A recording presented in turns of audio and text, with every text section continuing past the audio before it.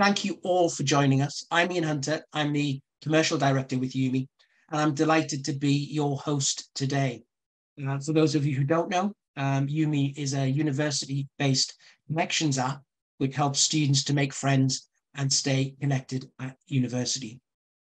The very large number of you who signed up to this from all over the world demonstrates just how important the subject of loneliness in our universities is. In fact, in research commissioned by the UK government, they found that while loneliness is experienced by almost all students, over 90%, nearly half don't reach out for help for fear that they would be judged if they admitted to being loneliness. So loneliness is affecting everyone. We've seen this affect students' experience of university, overall wellness, and can lead to mental health challenges, and in many cases, them leaving university in their first year. We hope to encourage more conversations around this topic and what can be done for the students of today. We hope that you will gain some valuable insight into the research around student loneliness and isolation, and learn some helpful tips and tricks that you can adopt and implement for your own students at each of your own institutions. The agenda is quite a straightforward one. The purpose of this is for me to talk as little as possible and for you to hear from our experts. We have a keynote address from now until 9:05, which will include some time for Q&A. So if you do have any questions as we go on, please put them in the Q&A area, which should be on your menu bar. Can I also ask that everybody is muted throughout? You should all be anyway, but throughout. If we come to you to ask a question, then you will be free to unmute yourself. So at 9:05, we'll have a 10-minute break for you all to stretch your legs and get some refreshments before returning at 9:15 for our panel discussion. We've got 4 excellent panelists who we'll introduce you to a little later. First, though, I'm delighted to introduce our first speaker of the day, who is Michael Priestley. He's a research associate from the psychology department at King's College London, and he has been conducting national research on student isolation alongside Nicola Byram, who's the founder of Student Minds. So I'm going to stop sharing now with our first technical challenge and hope that Michael can seamlessly take over.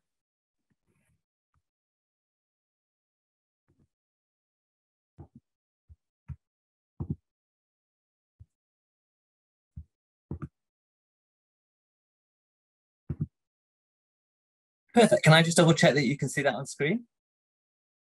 Brilliant. Okay. Well, firstly, thank you so much for having me this morning. So as Ian says, my name's Michael Priestley. I'm a researcher at King's, and I'm working on the You Belong project, which is a 3-year project trying to understand more about social connection, loneliness, and belonging among university students. And I thought just to kick us off today, I'd give a kind of very brief overview of some of the existing evidence base around loneliness among university students, what we know, what we don't know, and some of the early findings from the You Belong project. So to help us understand how to combat student loneliness, I thought it might be helpful to think together about what loneliness is. So loneliness is often kind of understood or conceptualized as being distinct from social isolation. So social isolation might be the absence or lack of having social relationships or a social network, whereas loneliness is often conceptualized as a negative emotional state that arises from a perceived discrepancy between the social relationships that one wants to have and then the social relationships that they actually have. And that could be either in terms of the quality or quantity of those relationships. So, for example, you might want to have loads of really close friends, not have those in practice, and as a result, end up feeling lonely. Now, this is helpful because this allows us to understand that loneliness is not just the same as being alone. For many of us, being alone can be a positive and restorative experience. And if we think about if you kind of were quite happy or wanted few social relationships and then had quite few social relationships, you could spend a lot of time alone without necessarily feeling lonely. You'll have to forgive me for the timer on the screen, on the slide. Sorry about that. At the same time, loneliness can and often does occur in the presence of others. and often involves kind of a deeper sense of disconnection or dissatisfaction with the relationships that we have.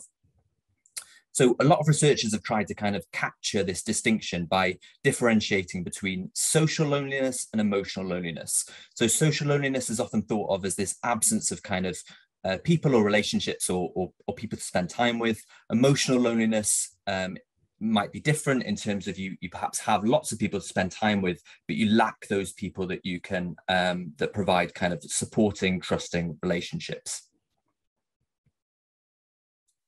Loneliness is not one thing. It'll be experienced differently for everybody, and has tended to be kind of thought of as involving kind of affective, cognitive, and behavioral features.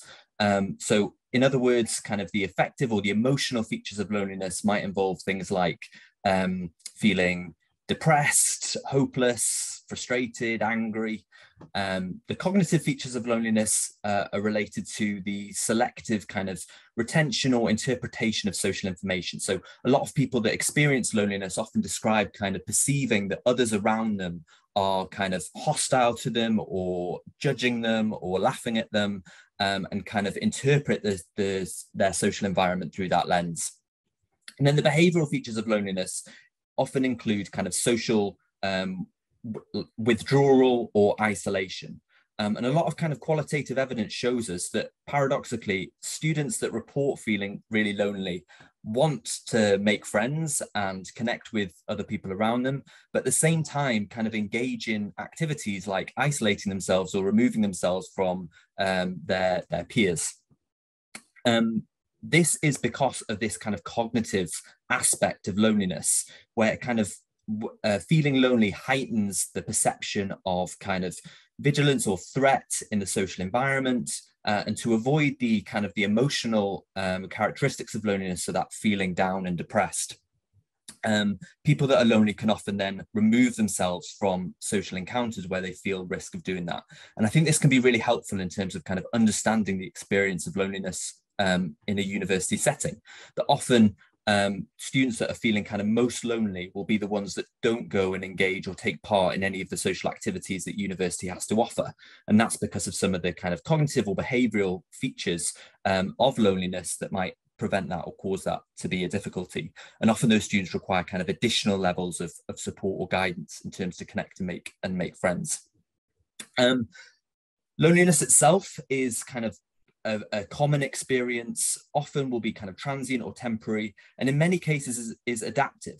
So there's lots of evidence kind of from an evolutionary perspective of loneliness, that because social relationships bring us all kinds of access to resources and emotional support, the feeling of loneliness is kind of a warning sign that we are isolated and lacking in those resources, and kind of prompts us or promotes us to go and reconnect with people around us. It becomes a problem when it becomes more chronic and long-term, and can have kind of maladaptive consequences like those that Ian mentioned at the start. So how common is loneliness among students? It's been estimated that around 1 in 4 students in the UK report feeling lonely most or all of the time. And emotional loneliness tends to be more common among university students than social loneliness. So this suggests to us that perhaps in a university setting, it's not so much that students don't have the opportunity to connect with peers and people around them, but they might not be able to form the kind of close emotional relationships or ties with people with things in common in the way that they want. Evidence suggests that compared to the general population, students are twice as likely to report loneliness. What remains unclear is whether this is specifically a university phenomenon or whether this is kind of related to age and development. Because we know that the peak age for the onset of loneliness is what psychologists might refer to as emerging adulthood, which is kind of this 18 to 25-year-old period when there's an increased kind of psychological or cultural importance placed on having kind of stable relationships with people around us. And this also coincides with the time that lots of people enter into university. So it's unclear whether loneliness is kind of a developmental issue or a specifically university issue.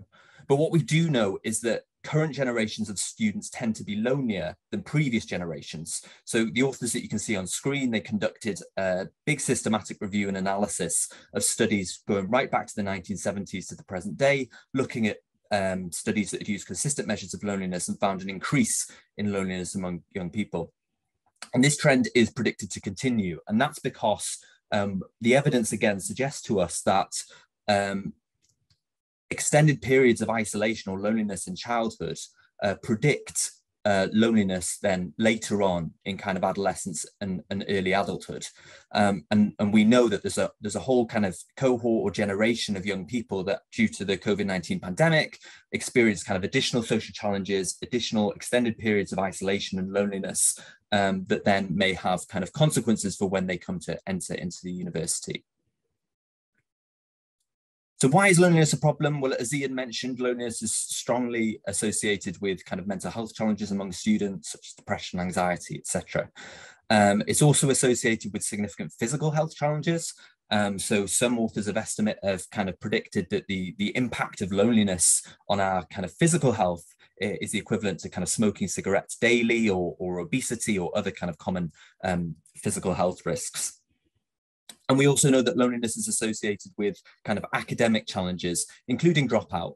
And these academic challenges can kind of persist throughout the university journey and into the wider workplace. So again, lots of evidence shows that kind of longitudinally over time, loneliness is associated with kind of lower social and financial kind of predictors of quality of life in later adulthood.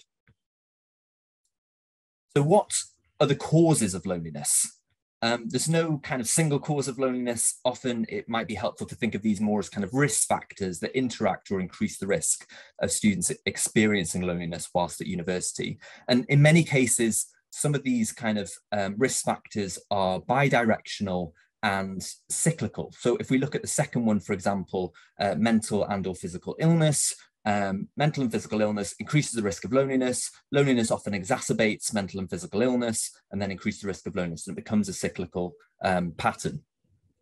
But notwithstanding kind of the complexity of loneliness and how this will be experienced differently for different individuals, the evidence does suggest that there are kind of certain factors that do increase the risk of loneliness among university students.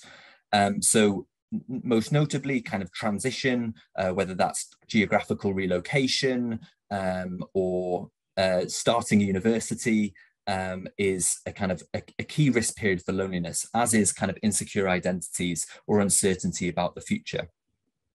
There's also evidence to suggest that kind of the loss of a significant emotionally supportive relationship can have significant implications for loneliness, whether that's through the breakup of an existing relationship or through bereavement. Evidence also suggests that kind of physical conditions that prevent students from actually meeting and spending time with other people can also significantly increase the loneliness, that the risk of loneliness. So that might be things like living alone. It might be kind of academic or financial demands that make it difficult to interact with peers. It might be through kind of exclusion or discrimination, where existing kind of relationships break down, and that increases the risk of loneliness. And then the literature around social media is quite conflicted and nuanced. What it seems to suggest is that for many people, social media can be kind of an important strategy in terms of preventing or addressing loneliness. Where it can become a problem is where people engage in social media in a really passive way. So they might just be kind of scrolling through their feed, absorbing other people's social experiences, but not using it to kind of interact or engage or kind of maintain or form relationships. So which students are the most at risk of loneliness? Well, we know that the prevalence of loneliness is not equally experienced across the student community. And Barreto and colleagues recently published a really good paper in which they encouraged us to see loneliness as a social justice issue. So they argue that kind of traditionally across research and practice, there's a tendency to kind of think of loneliness as an individual problem, as something kind of related to the individual personality or perhaps psychology, in which they are kind of unable to connect and make friends. And they actually kind of present the evidence to show us that a lot of those risk factors that we looked at for loneliness are kind of structurally or systematically embedded, which means that certain kind of cohorts of students are going to be at increased risk of experiencing loneliness. So the cohorts, the student groups that you can see on screen, evidence kind of consistently suggests are at increased risk of kind of social challenges and barriers at university, which obviously for many is kind of compounded and exacerbated by cumulative intersectional challenges across these characteristics. So how can we kind of effectively address loneliness? Unfortunately, the evidence here is quite limited, and there's kind of no single kind of magic wand that we can wave to address loneliness in our student population. What kind of systematic review and meta-analysis does suggest is that social and emotional skills training, psychological treatment, social support, and meditation, mindfulness can all kind of positively impact on loneliness. However, within that, the evidence varies significantly, which means that kind of the way in which those things are kind of enacted seems to matter quite a lot. So the preliminary evidence seems to suggest that where students are more kind of actively engaged in those forms of support, that seems to be kind of more have a stronger positive effect than when it's a passive experience. And then lonely individuals have described kind of the importance of developing kind of social support networks, cognitive regulation, and having a routine as a way for them to address loneliness. So that's a lot of the things that we know, but there's a lot of gaps in our understanding of loneliness, including kind of whether and how the causes of loneliness differ among university students and in non-university students, how the kind of predictors or causes of loneliness might change over time across the university journey, some of the wider kind of spatial or economic determinants of loneliness, and particularly if we think about what we just saw on screen there, a kind of lack of understanding of perhaps more kind of structural or institutional level changes or interventions that might impact or reduce the experience of loneliness. And then the potential increase in loneliness caused by university social events or narratives, particularly during that Freshers' Week. So there tends to be a kind of assumption that everything in Freshers to kind of promote social connection is inherently good, and actually there's potential that some of those things might have a harmful effect. So it's against this backdrop that You Belong kind of exists really, and set out to kind of address some of these existing research questions. So throughout the You Belong project, we are engaging in social network analysis to kind of analyze students' social networks before university and then when they enter university, to see how changes in those relationships during that transition might predict loneliness. We're conducting survey data at different time points to see how the kind of risk factors for loneliness might change over the university experience and how they might interact and intersect with each other at different points across the university journey. We're conducting interviews with students using photos in which we're really trying to understand how loneliness might be articulated and understood in relation to the specific university environment, including some of the kind of spatial and cultural features of the university. And we've done quite a lot of work around trying to understand social expectations and the role that they might play in predicting loneliness among university students, which I'll go on to say a little bit more about in a second. So we're in the very early stages of You Belong, but some of our kind of initial findings suggest that the students that are most at risk of loneliness kind of corresponds to what we found in previous evidence. So students with a diagnosed mental health condition and students that identify as being part of the LGBTQ+ community or having a fluid non-binary gender identity seem to be at significantly increased risk of loneliness at university. Through our kind of interviews, we've just finished conducting interviews, and some of the kind of emergent findings so far seem to suggest the importance of turning points, which is a phrase that we've borrowed from kind of other authors, which really emphasize the importance of kind of particular episodes or activities early on in the university journey that can then have significant implications for whether the student will go on to experience loneliness. And this can be both positive and negative. So students describe kind of maybe in the first week having like a really positive social experience with somebody that then leads to developing kind of social networks and can lead to an enriched social experience of university. At the same time, kind of particular episodes that seem to represent for an individual kind of being isolated or being excluded can then become cyclical, and it can kind of really shape the way in which students perceive the university and the way in which they go around about making friends. One of the really other striking things from conducting these interviews with students is the prominence still of this kind of alcohol culture or narrative around alcohol as being kind of the only way of making friends at university, and a perception that kind of you have to drink alcohol in order to make friends. So potentially there's still some work to do for universities in terms of trying to address and challenge that narrative around the kind of importance of alcohol culture. Another kind of striking finding is the awareness and resistance of macro social narratives. And one kind of example of this would be particularly in relation to social media. So a lot of students are aware of this kind of wider narrative in society that social media is kind of all bad and causes loneliness and is the root of all evil. And a lot of students are kind of were quite resistant to that, and actually saying that social media or kind of digital forms of communication have been really important in terms of kind of making and maintaining friends when they first went into university. At the same time, alongside this, space and place is really important to the experience of university. So it seems like the kind of the digital medium of making friends is effective when it then leads to relationships or activities that take place in the real world, and kind of making and maintaining relationships that exist in real life. And it's ineffective, or where students kind of feel isolated or locked out of those spaces, it can be ineffective.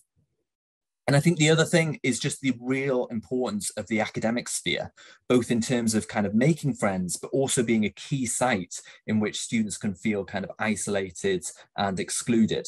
So lots of students talked about how they made most of their friends on the academic course and that this was really positive.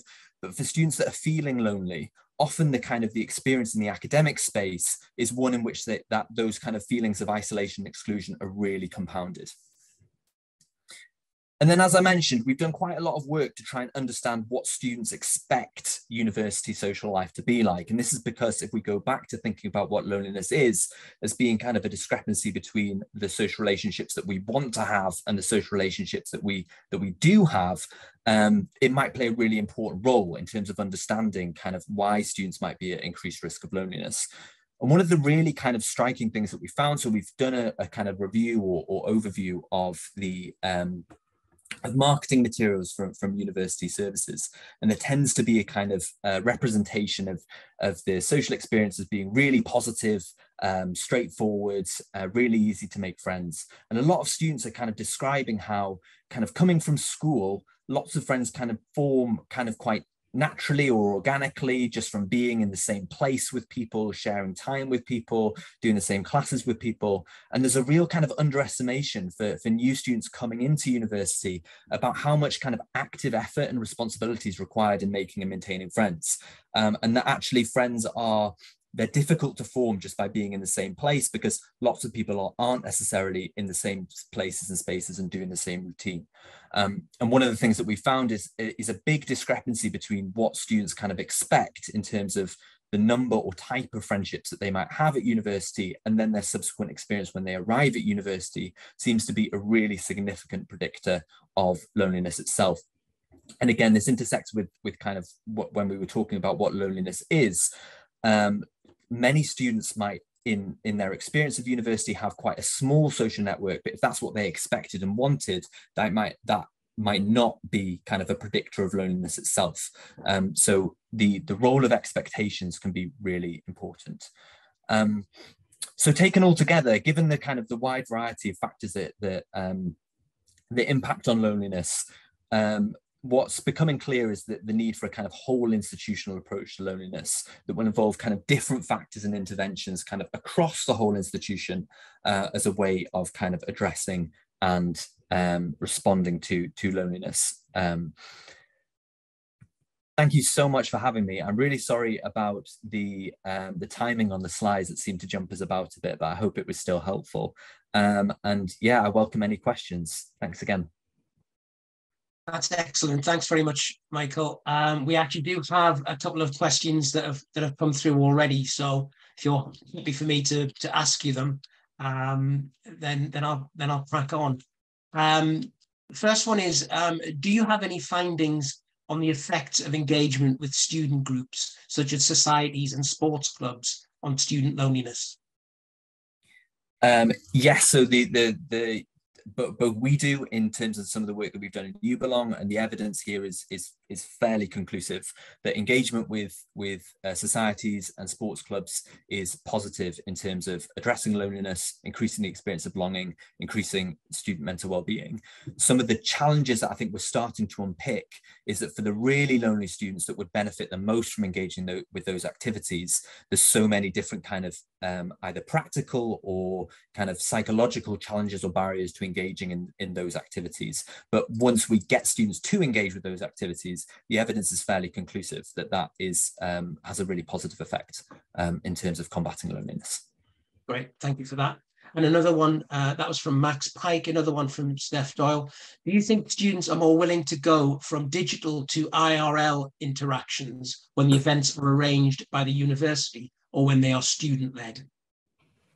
So this is difficult, but I think from kind of my experience, in terms of some of the work that we did around kind of student expectations of forming relationships, I think the role of the university in kind of managing, in kind of putting on social events for students to kind of initiate social connections is really important, because a lot of students seem to, or were describing to me how they were really kind of unfamiliar or unprepared in terms of that, like that actually kind of making friends. So some of the student-led kind of social events can be problematic, and can also kind of compound some of these feelings of isolation and exclusion for certain student groups.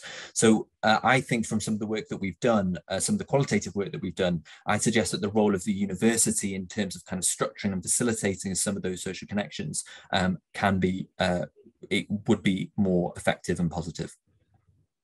Brilliant, thank you. Another question from Betty Anika. There seems to be a lot of anxiety around sharing kitchens.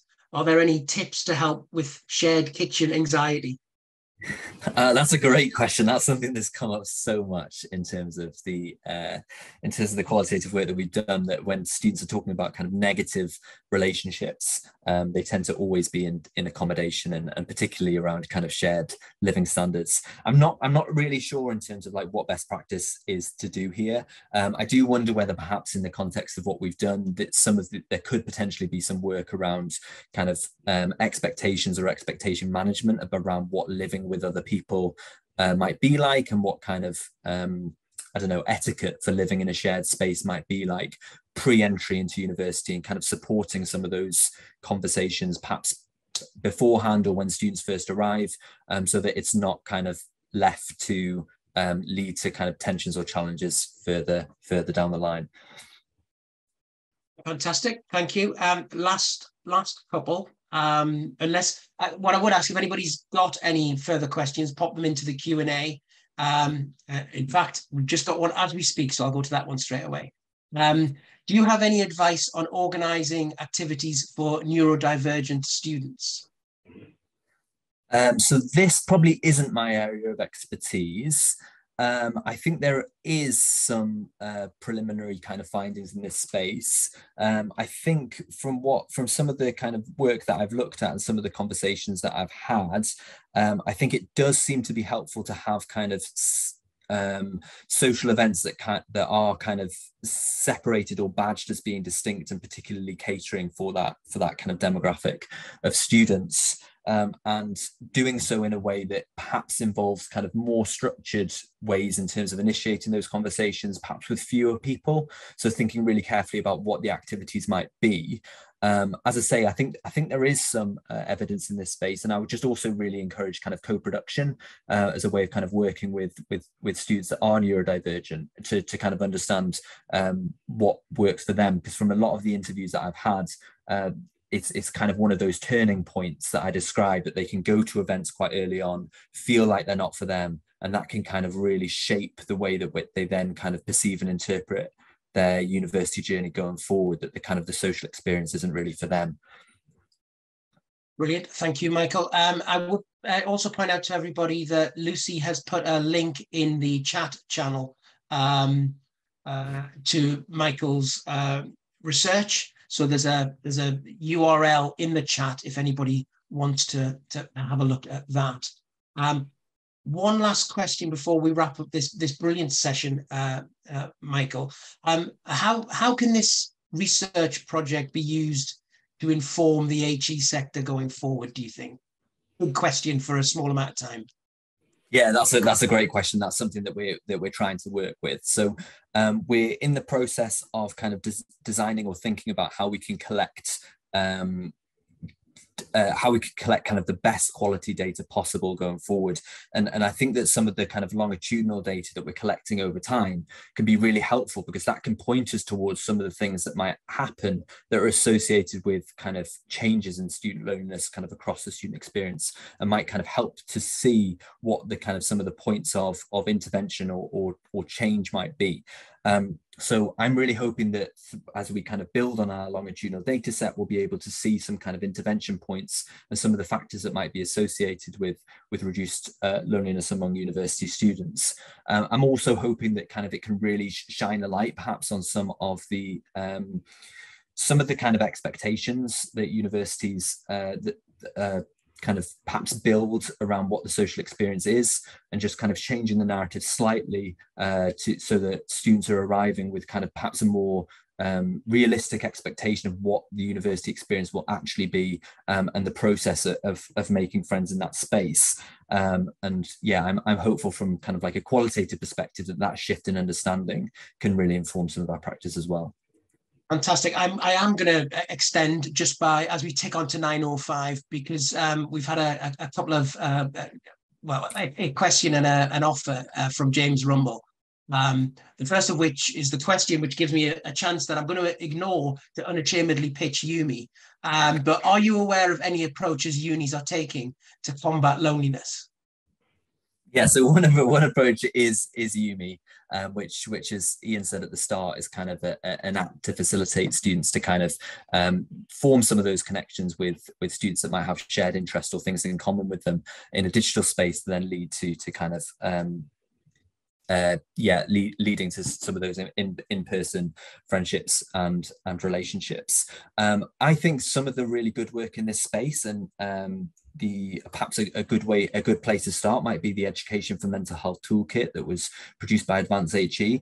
I think a lot of the good practice emerging in this space that I've seen is when social interventions are embedded in the curriculum, and kind of building ways in which students through their course can build relationships and interact with other people, whether that's through kind of collaborative or group-based learning or things like that. Because given some of the challenges that we said that lonely students might experience to going along to kind of society events or things, the course is where they are engaging in.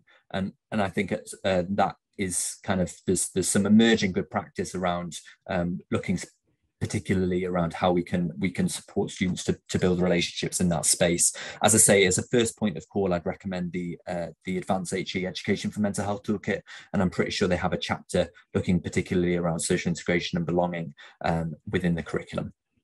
Thanks very much, Michael. James's other point was that they have a neurodivergent wellbeing group at their institution, and he's happy to share info. And hopefully he's going to be able to share that to everyone later on. So thank you for that. Perfect. Thank you so much, Michael. That was brilliant. We've almost kept to time, and we didn't because of me. So thanks very much for that. I'm sure I echo everyone in saying that was an excellent presentation, and thank you very much. For everybody else's benefit, we're going to break now until 9:15, when we'll start again with the panel. And again, just thank you, Michael, and look forward to seeing you all at 9:15, all refreshed and rehydrated. Thank you very much. So welcome back. I hope everyone found Michael's presentation as interesting and thought-provoking as I did. The interaction with questions would seem to indicate that was the case. And now I'm really excited to start the second half off with our panel discussion. I'm going to ask each of our panelists to introduce themselves, and we'll do that in a moment. when I've actually moved forward the slides. I'm waiting for a thumbs up from Misha to say that we have the new slide up. Perfect, it's working too well so far. I'm going to ask our panelists to introduce themselves, starting off with Kate, if I may. Can I just also make sure that you're all unmuted for this session? Otherwise, it's not going to be much of a panel discussion. Thanks, Ian. Am I okay to go ahead? You're good to go ahead. Hi there, I'm Kate Aitchison. I'm head of the Student Health and Wellbeing Services at Newcastle University. So that means I oversee a number of the services that we provide here for students. That includes counselling, disability, chaplaincy, our operations team, wellbeing consultancy service, and some school-based wellbeing advisors. So I've got a fairly broad remit, and student loneliness can kind of come into all of that, really. We are now into our second year of using Umii. So we've got hopefully a basis of some really interesting discussion about how Umii can work and fit into this picture as well. I would say that although Student Health and Wellbeing brought Umii into to the university to look at loneliness and belonging, it is, as we've heard already, such a university-wide issue. So more recently, and I think it's been really, really effective to do it this way, we have been partnering with our kind of student life team and student reps to really try and push that forward. And I think obviously we can see that in the other guest panel members that we have today. So hopefully we're in for a really interesting discussion, and thanks very much for having me. Brilliant, thanks Kate. Misha. Hi, I'm Misha Rose, Head of Student Experience at the University of Kent. As part of my role and my remit, I have both strategic and operational responsibility for everything student experience. So as you can imagine, that's quite a broad remit. My teams look after such things as student voice, communications. We look after events and anything around kind of building community and building kind of having that sense of belonging on campus sits well within our remit. Kent has been with Umii for 2 years, but actually only university-wide for 1 year. So we only had Umii originally in one of our faculties or divisions, as we call them. And then we decided to go university-wide with it in September, just to add another mechanism of building connections between students, both whilst they join university. And it's been a huge success. And it's part of our kind of arsenal, if you like, of building that community and building and enhancing and creating that very core and transformative experience that we try to do at Kent. So yeah, I look forward to being part of this panel. Fantastic, thanks Misha. Jenny. Hi everyone, good morning. Sorry, my internet went quick there. I'm Jenny Day. I'm the head of student engagement at Essex Students' Union. My sort of remit is very broad, very much looking after our communities at Essex on campus, our student community officers, but also our whole event programme and engagement programme as well. I joined 6 months before the pandemic, so my job very drastically changed when I was responsible for engagement and events during a pandemic when the world very much sort of shut down. So a really key aspect of that was that we partnered with Umii in early 2021. Initially, we partnered with Umii as a trial, and we did a massive campaign across campus called Let's Connect, where we did many events online for Students Connect, but launched Umii at the same time. Only within that 2-week period, we had over 1,000 students join Umii because they really needed that connection at the time. Currently, my remit is still very broad in the sense of making sure we put on a range of activities for all our students. So that ranged from small sessions for students to meet friends, to larger scale events like our SU Makes programs, that's arts and craft and make friends, to then massive mass participation events during welcome and also our fireworks as well. So really keen to be on this panel and learn from the others as well. Brilliant, thanks Jenny. And Emily. Hi everyone, hi. So I work at the University of Sheffield and I'm a wellbeing advisor. I also do another role where I work with a team called SEDI. So today I'm kind of coming from two positions, if you like. But just in terms of the wellbeing service, this is university wellbeing one-to-ones for students. We launched in 2020 during the pandemic. It wasn't because of the pandemic, it just kind of fell that the service started in March 2020 and we went straight into remote offer. But now we're currently face-to-face and online and telephone. And we focus on one-to-ones with students where we take a real holistic view on the issues that they present with. So essentially, whether that can be personal concerns, mental health, academic stress, social isolation, essentially we are having those one-to-ones and open and honest conversations with students and asking them to essentially come to those appointments in order for us to make sense of what's going on for them and then offer them any extra support. We are also it's also a faculty-based offer, so we're very much implemented into our faculties in the university, which is really helpful for staff as well, because it means that staff and faculties have an assigned wellbeing advisor for their faculty. And it's a great way of us identifying trends as well. So there might be particular cohorts or departments or demographics where we're finding things like social isolation is higher in certain areas. We also offer seminars and webinars as well, and we also do group work for students, particularly for hard to reach student communities. And SEDI, the other kind of side of my work, I'm a team manager in that team, and essentially that's the Student Experience Diversity and Inclusion team. And essentially SEDI is to promote and celebrate diversity in the student community. So our offer is to support student experience and provide activities and events for non-traditional student communities. So some examples of that is we run something called Global Campus, which is an ongoing orientation to all students to help do activities and promote them meeting other students. We have BMBR, which is our belief and non-belief religious life centre, where that's chaplains and religious advisors to offer pastoral support. We also have community projects where we work with students from non-traditional student backgrounds, like care leavers, estranged students, refugees, students like that. But essentially with both teams, we are front facing, on the ground, working directly with students. So we have pretty good insights as to different student experiences. I would say today probably a lot of what I'll be talking about will be more heavily from a wellbeing perspective in the wellbeing team, just because my study role is pretty new. Okay, thanks very much, Emily. I'm sure you'll all agree that's a great panel that we've managed to put together. So I'm excited about the next 20 minutes or so. The format is we've got kind of 4 areas that we're going to. He said, holding up 5 fingers. We've got 4 areas that we're going to focus on. And as long as I remember to move the slides forward and ask the questions correctly, then we should be okay.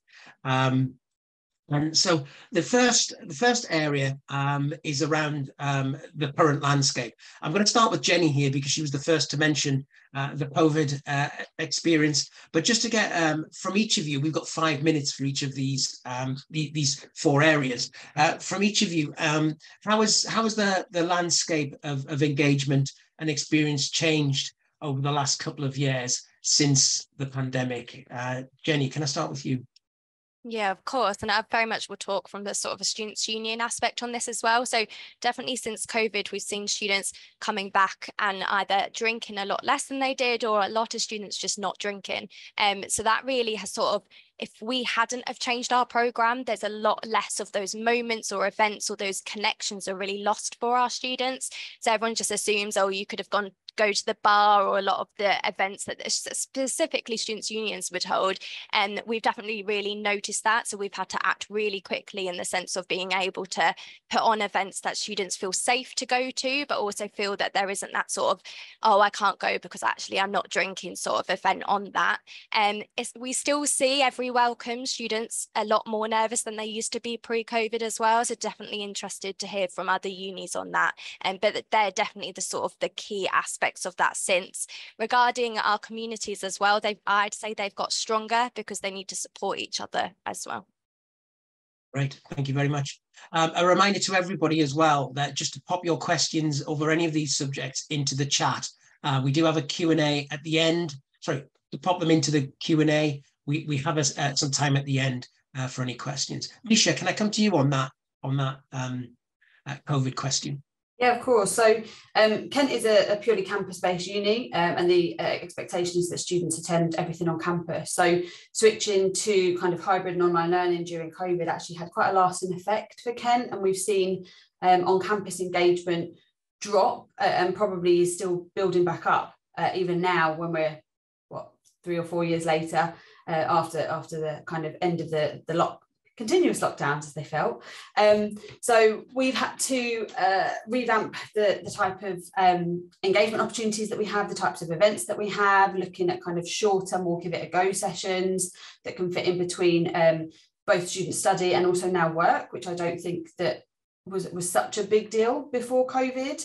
And as I said, we're campus based, and that meant that a lot of students, or the majority of students, lived on campus or very close to campus. And we're now finding that they're not all living on campus. They're living still with their parents, or they're commuting in, or we've got a different demographic of students at Kent now. So we're having to think broader than we did before, and think about providing different levels of opportunity for the different students that can fit in with the work and life balance, which we probably didn't account for pre-COVID. Okay, thanks, Misha. Kate? Yeah, I guess picking up on that would say very, very similar in terms of that blend is definitely the expectation now, you know, to be able to come into a lecture, but if not, to be able to engage with it online or recap it online. And I think for everything we offer, there is now that expectation that it's going to be, that there is a blended offer, and there is. I think what's quite interesting is when we think about support, we're definitely finding now that more and more students are wanting their support to be in person, particularly for things like counselling. Probably about 80% of our students, 80 to 90 even, want in-person appointments and are willing to wait for in-person appointments over remote ones or telephone ones. So I think that we're definitely seeing students want support in person, that kind of relational part in person, but some of the rest of it, exams, for example, still very much wanting online options, take-home options, that sort of thing. I think what Misha alluded to just now is really, really important, and that's the landscape that the cost of living crisis is now giving us as well. That's obviously kind of come on the back of COVID, and I think is feeding in a lot to a very different student experience. So yes, students now having to really think about balancing, and more students than ever did, balancing work with their studies and with that social life. And I think what we're seeing, certainly for some students, is that it's the social element that has to go. You know, they've got to do their studies and they've got to do work because of the cost of living crisis.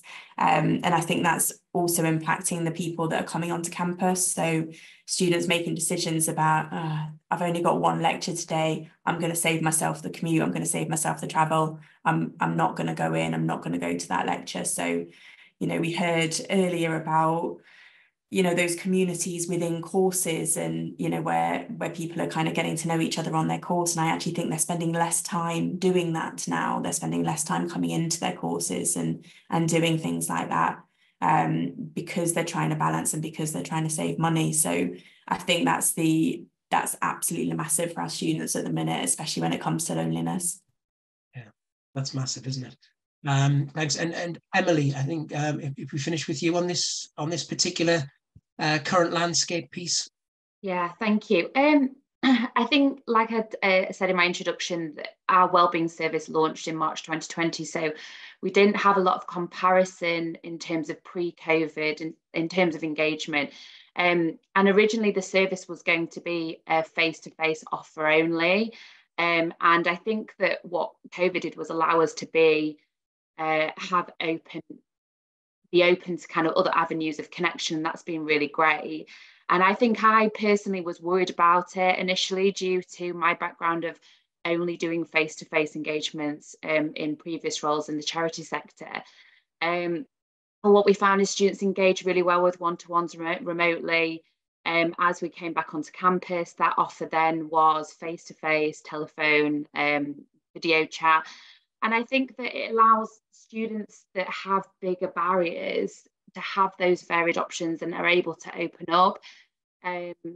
And it might be that a student initially comes for an appointment as a telephone, and then maybe that grows to a video chat, and then eventually that comes to face-to-face. But I think just allowing students to have those options is really important. And I think that is now the student expectation, that there is more, you know, there's lots of different ways of connecting with us.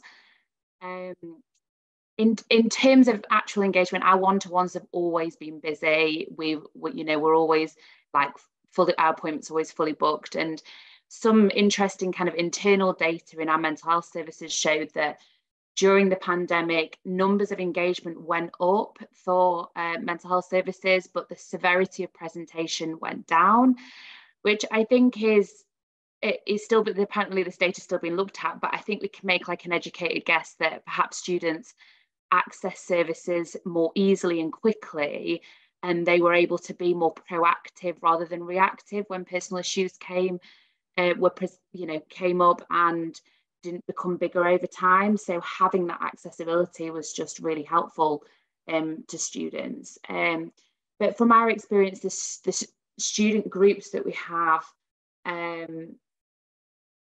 essentially we found that it allows students to not feel isolated if they come along to groups.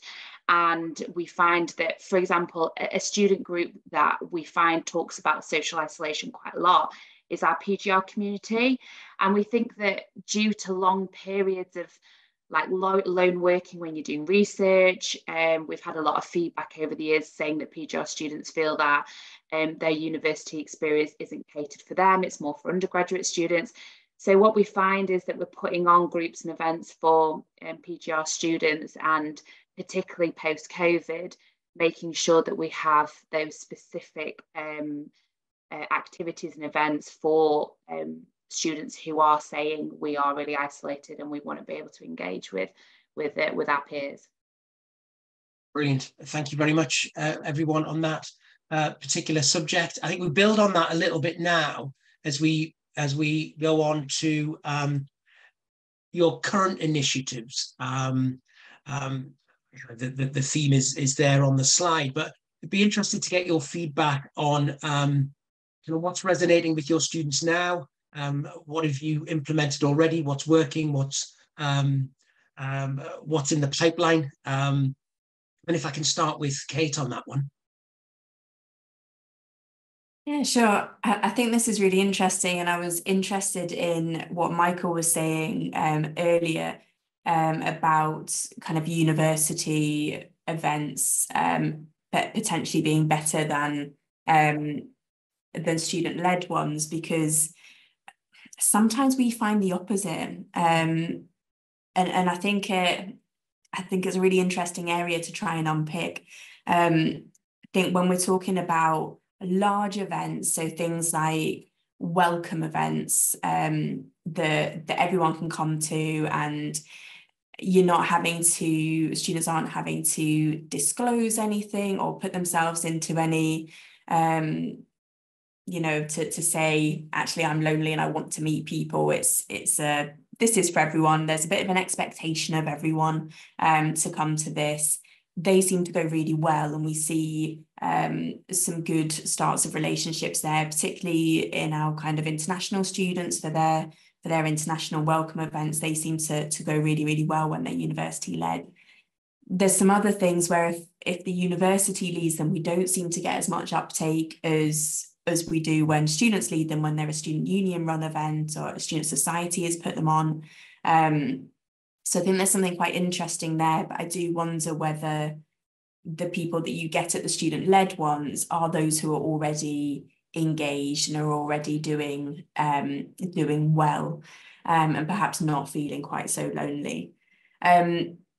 We are doing quite a bit within our faculties at the minute, within our school, in our academic schools, which seem to be going really well. And I wonder if that's because they're a bit more co-created, so they're within the academic unit, but there's a lot of student input into those events. They're quite often the ones that our school-based wellbeing advisors lead, and seem to get really, really good outcomes. I also just wanted to pick up the question before, and I know we've had some great practice shared already, but about neurodivergent students. So something that we do really successfully for some of our neurodivergent students is we do a transition event for them when they first come to university, so they can get here earlier. So we give them an early introduction to campus and to services before main Freshers Week, so before the campus gets really, really busy, just so it feels a little bit more manageable for them. They obviously meet each other. And then we follow that up with a social group that we arrange. But again, quite a lot of co-production in that. Students will have pizza nights and games nights and go to escape rooms and things like that. So it's a regular thing. And we've seen huge success from that, and we've seen kind of real solid friendships build for that community. You know, we've seen people meet at those events and then go off traveling in the summer together and things like that. So that is really, really good. So again, if anyone ever wants to talk about that, I'm more than happy, because we've had fabulous feedback from our neurodivergent students about that. Fantastic. Thanks, Kate. Jenny, can I come to you? Same question, really. Yeah, definitely. It definitely sort of fits on to what Kate was saying as well. So when in 2022, we really looked at how we could engage with our non-engaged members at the Students' Union. So we knew we had our societies, we knew we had our sports clubs that will always turn up, but we had so many members that weren't engaging with us that probably were the ones that were lonely and needed to make those connections. So we did two big changes from looking at a lot of data from our members from that. So the first one was that we started something called SU Makes. I mentioned it earlier. SU Makes really sort of started really simply with two aims: come along and make something and make connections and make a friend. The majority of the students who come to these events are not the students who go to our nightclub and aren't the ones who go to our sports clubs or societies either. And I'm really sure that we wouldn't have engaged with these students over the past 2 years without that. And that's really that safe space where people can make those connections, but are also doing something at the same time. So it's not so pressurized on that. So that's worked really well. We do an SU Make round about every week now. We really mix it up so we can reach as many students as possible. And you can see that students are really gaining confidence in those, and then the engagement's going sort of further across the SU as well. So that was a key initiative. And the second one as part of that was that Welcome. We looked at how we can support students making connections at Welcome rather than just putting events on. So we did 4 big events. So we've done this 2 years now, where students come along with the main aim to help them meet others.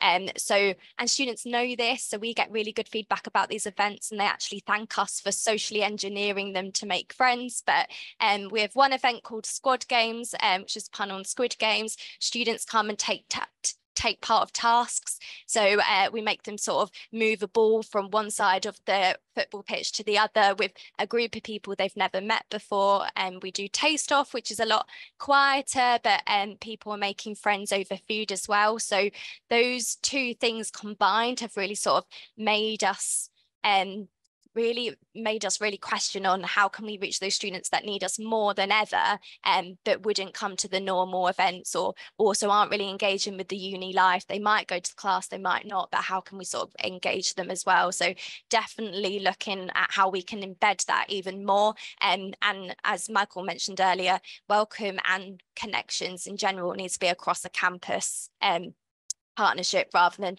just us doing that. So we're still working on that cross-campus aspect of it, and that's really a key initiative that's also resonating with our students. Brilliant. Thanks, Jenny. Emily, can I come to you on that question, please? Yeah, thank you. I would say, so in terms of the wellbeing service outside of our kind of core one-to-one work, We also do group work that's online and face-to-face. And essentially the groups that we do, we really focus in on our hard to engage students. So for example, we run a student parent group, we run a Chinese student group, an all male or identify as male group. We also run a neurodivergent lunchtime group.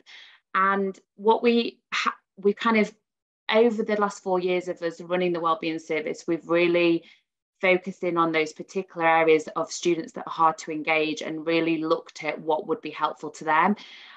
In terms of attendance, it's pretty sporadic. I would say the most engaged group that we have is the neurodivergent lunch group, and that's engaged really well. And it's weekly. 1 week it's face to face, and 1 week it's online, and then it alternates. And there's the same kind of core group of neurodivergent students that come along to that, and then new students come each week. And essentially, I think what works really well with that is that sense of belonging, that common experience, and it's very much a relaxed environment and a space for neurodivergent students to talk about their experiences. And as I say, that's been engaged really well. In SEDI, our community group work, we do walks and pottery painting, and there's our global campus does like a history walk, which is really popular. Walks in the Peak Districts, we've had like 40 students attend that. And also we do a peer mentoring project as well. So kind of students who are further along in their student experience, mentoring first year students, for example. And we also have a PGR equivalent of that, where PGRs who are maybe in their second and third years, mentoring first years as well. And that works really well. That being, again, it's that kind of common goal and common interest, and that we find that engages really well. In terms of the ones that don't get engaged very well, it's very sporadic in terms of what that need is at that time. So for example, the parent group was launched during the first year of the pandemic, when we identified that student parents were really struggling with having children at home whilst they were trying to do their research when schools were closed, and having a space to talk to the parents about how difficult that experience was. What we found over time is that's been less engaged because maybe the need's not there as much. So I think it's really important to think about the different factors that influence engagement. We also know that in wellbeing that mental health topics are really important to students. So we run our webinars and seminars for students who perhaps want some psychoeducation around a certain mental health condition or around a particular student issue. So for example, we might run a seminar on anxiety and how to manage anxiety, and that really helps connect students, because when they come into the room and realise other students are feeling the same as them, and they can go away with some information and also information for what we offer at the university overall in terms of services. And I think it also can't hurt in terms of initiatives to just have things like putting on free food and drink and help kind of entice people to come in. Like, we find students really like that. I think as well, just sort of on this point, I think we often in universities use the term student experience as like an overarching description. And I think sometimes it's not always a helpful term to use, because I think that often when we do that, we place students in a box. And one of the things that's just so clear in our services is that every student has so many different needs. And we've just obviously just been discussing that, about how there might be students who engage really well with societies and can really engage with these activities that are put on by university. So a student might be saying this is something that we really want, but actually bridging that gap and allowing help them to get to those places is really difficult. And there might be so many different factors which might be influencing that. So for example, I've had a student recently who is desperate to come to the neurodiverse lunch group, but is extremely anxious about taking that first step. So whether that means me going with that student for that first initial group session, or even just walking them to the door, or something, just about going above and beyond, really, to be able to just make sure that that student feels like that they're supported. There might be financial, cultural, mental health presentations that are stopping a student from having their student experience. And I think it's just really important to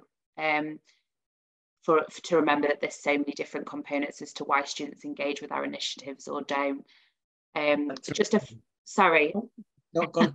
I was just going to say a final thing that just popped into my head, just because you were saying about inviting neurodivergent students as well to a week earlier. That's something that we do during Freshers Week. So we have Orientation Week, where we invite students to come to the campus before it kind of gets really busy. And so that's open to maybe international students who are feeling quite nervous about being around campus, neurodivergent students, students with mental health presentations that maybe just don't want to have that busyness. And we do like an IKEA trip for students that maybe don't need like basic utensils and maybe don't have the financial support from family to be able to get things. And so we have a bit of funding for that as well. Thanks, Emily. Finally, Misha, on this? Yeah, thank you. So as part of my remit is to look at events and initiatives on campus to you know, provide students with the opportunity to make friends or build new skills or create new communities. So I think we've touched on that quite a bit, but as Kate said, we definitely find at Kent that if they're peer-led, they're better engaged with than if they're university-led. And I think part of Kent's problem in the past has maybe been a lack of coordination of initiative and events. So everyone has the best intention for our students. We all want them to engage. We all want them to, you know, build those communities and have the best experience whilst they're at university. But there hasn't been that coordination, and people have done things in silos. And I think that that's created almost too much choice. And if a student is struggling to kind of dip their toe into finding their people or you know, building social skills, having a huge calendar of events all on the same day, sometimes targeted at the same kind of session or skill set, is really daunting, and it disengages students. So some of the initiatives that we've done, particularly this year, but it's been ongoing for a couple of years, is looking at coordination. So we have two subgroups of an experience committee that I chair that is solely looking at what events we're putting on for students, what are the aims of those events, what are the initiatives, where can we link up and where can we join forces and provide that nice streamlined service for students, and where do we need those specialisms or those events and initiatives targeted at particular groups because we know there's a need or we know that they're particularly disengaged, and getting the specialist teams and also students where possible in to actually help build those, and kind of having that coordinated approach behind the scenes, which sometimes can be a bit chaotic, but then providing that nice streamlined offer to students so that they can find their space, and then obviously having the support services there that can fill any gaps or kind of help with any barriers to students actually accessing those initiatives or those events or those services. One of the key things that has come in at Kent in the last 2 years is a service called Nexus. And we describe Nexus as our campus help point. And it was in response to, again, students that didn't know where to turn. And it can be literally for anything. It could be for more academic support. It can be for kind of more student support or well-being. But it can also just be for that, I don't know what's happening at Kent. I don't know where to turn. You know, can you help me? And that is staffed by both substantive staff and student staff. So it really has that nice appeal to students. And it's been really successful. And I think it's probably helped with our building of that sense of community and that belonging over the last couple of years. And we're planning on expanding that because it has been a real success. Great, thanks, Misha. In the interest of time, for all of the best possible reasons where we're kind of running over time and we had a couple of areas left to cover, the panelists fortunately know what those two areas are. So, and we also have some questions starting to come in. So I'm keen to get a little bit of time to answer those if we can. So the last two areas that we were going to cover were technology is only contributing to social isolation. What are your thoughts and comments? And secondly, a look to the future. What do you think? What does the future hold for you, your students, and your university? I'm going to ask each of the panelists to pick that subject, one of those subjects or both of those subjects, and answer in a minute, if you can, anything you particularly want to get across in that, so that we can get onto some questions. And I'm going to start with Misha. Thank you. So I think I'll look at the future, because Kent is undergoing our next 5-year strategy, and we're looking at literally everything that we offer as a university, and one of those is the big heading of student experience. So for us, it's more about the student co-creation. So as I said, anything that's kind of peer-led seems to be better at Kent. We want our students to tell us what they want out of their experience, and we want as many students as possible to tell us that, so we can cater for them and kind of tailor that experience that's available to them. We're also trying to put in mechanisms to give us more data. So data has always been a weak point at Kent, and without student voice and data, it's really difficult. You're almost kind of a finger in the air, this is what we think we should do, and see if it works. And that can waste a lot of time and a lot of money. So we're trying to be more efficient and more kind of data-led with our initiatives. And like I've said, we're looking at that coordination of events and initiatives on campus, and kind of that cross-institutional working, so that we can provide a streamlined offer to students, but that can also fit in with their increasingly difficult lives, where we're balancing work or caring or study. And then looking at the kind of more academic mechanisms to help that. So things like block timetabling, and trying to get students in on those particular days. If they do have other responsibilities, they can engage with those easier, or they can engage more on campus with social events and kind of that extracurricular offer. Thanks, Misha. Emily.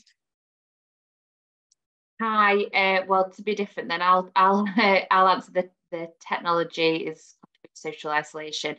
I think, to be on the fence about this, I think there's two sides to this. I think on one hand, it perhaps allows students to hide behind a screen. I know that particularly during COVID, lecturers were feeding back to us when we were on faculty level about the fact that they believe students weren't having the same learning experience, because when they arrived at lectures, majority of students had their screens off and the mutes off and all this kind of thing, and that was affecting experience. So I think there's a potential for isolation in that sense, but obviously we've moved on since that, and students are now on campus.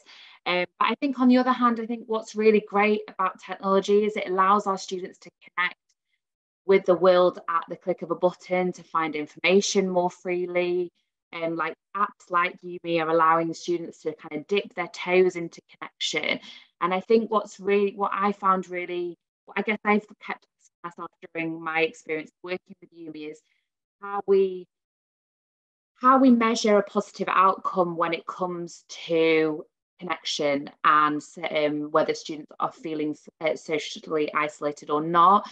So, for example, if a positive outcome might be seen as a student meeting somebody in person, for other students, maybe a positive outcome is just downloading the app, or it might be just messaging, and they might not feel okay about meeting somebody in person at first. And I think it's just really important to be open-minded about what we see a positive outcome as, because I know for some of the students that I see, it's huge for them to even book an appointment with me to make that initial connection, or it might be huge for them to be able to be open to just downloading that app.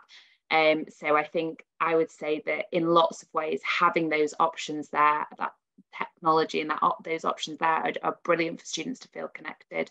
But we just need to look at how we measure that, really. Thanks, Emily. Jenny, impossible task in a minute. Yeah, same slide. We'll stick to technology. And I think it's really important. I completely agree with Emily. I think we should really see technology as part of the journey and sort of the stepping stone, especially when we're sort of looking at Umii and looking at the first stages of students trying to make those connections. And I got my survey data back over the past few weeks, and I was reading through the statements from students, and one student really just said, I was lonely for a few days, joined Umii, found a friend, and now they're my flatmate. or there was more stories, oh, I was lonely for a few weeks, but then I joined Umii, and then, so it's very much sort of that stepping stone to be able to really, I think, and that's the thing for anyone, but especially if you're struggling with confidence or you don't know where to go, I think we really should ensure that we really utilize technology. A new thing that our student leaders embedded in this year were peer support groups. I know they've been done years, over decades. We've tried to do peer support groups at universities and students' unions, but they ran them, and they ran them on WhatsApp groups with volunteers, and they really worked. Students felt safe to be able to share their concerns with other peers on WhatsApp groups, and those groups really then sort of became their own communities, and we started doing events for them. So specifically for the peer groups in January, when they were coming to start in January, they had their welcome event specifically for them. So technology, I think, is a good thing if you sort of embed it into the real life aspect as well. Thanks, Jenny. Kate. Well, I've got to go future, haven't I? Because then it evens it up. So and I think without ending on something negative, I'll go with the challenges that we anticipate. And I think it's important that we, again, going back to Michael's presentation right at the beginning, that we understand that actually we haven't stopped seeing the impacts of COVID, and that is going to keep coming through our student population, because, you know, all the children during COVID who missed out on those things, on that kind of level of social interaction, who missed out on the teaching, are still going to be coming through with that impact. And I'm not sure we quite know what it's going to look like. So it's definitely a challenge for us to be aware of and for us to think about. And I think what we found during COVID is that the people most impacted were the people who were already more vulnerable. And so what we have the potential to see is that greater disparity between experience, and that will be more work for us to do, to think about how we close that gap. You know, we're talking a lot always about closing gaps in student experience, and you know, what students can access and achieve at university. And I think that focus is still going to be very, very much there for universities. Thanks very much, Kate. Very conscious of time and the need for a 10 o'clock, a 10 a.m. UK time finish. I think we've got one question specifically for Kate, which was, please, can you say how you promote and market the neurodivergent social group without making students feel othered? I think probably a really key bit for that is that it often gets first raised at our transition event, and often by students that have been using the group. So there's that peer experience and peer element to it that I think is really important. I'm conscious of time, so I'll say that much, and Matthew, feel free to get in touch if you want to talk about it more. Thank you. There's another couple of comments in the Q&A, which we'll take offline and share after the event, because we will run out of time, I think. I really want to take the time to thank our panelists, Kate, Jenny, Misha, and Emily, for such a fantastic job. I think we could have gone on for another hour quite easily. I'd also like to thank Michael for his excellent keynote earlier. This is the first in hopefully a long series of webinars from Umii. So I'd ask everybody to keep an eye out for future invites. Lucy has popped a survey question. It'll only take you 30 seconds. If you're on the call and you wouldn't mind by helping us inform what we do in future and how we go forward. If there's anything you'd like to know further about Umii, then we have the Umii team will be staying on the call for the next 5 or 10 minutes afterwards. I've just noticed Laura Evans popped her hand up there. Laura, is there anything you particularly wanted to add? If you did, you can unmute yourself.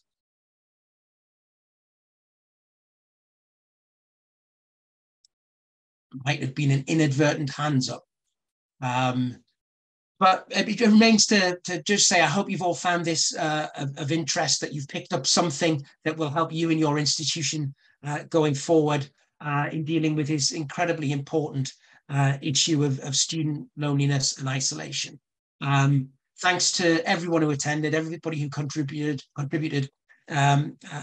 you to the Umii team for putting this on so successfully without any real hiccups. I'm both delighted and slightly surprised that we managed to get through the hour and a half intact. But thank you, everyone. It's been great to have you on the webinar, and we hope to see you all again soon. Thank you.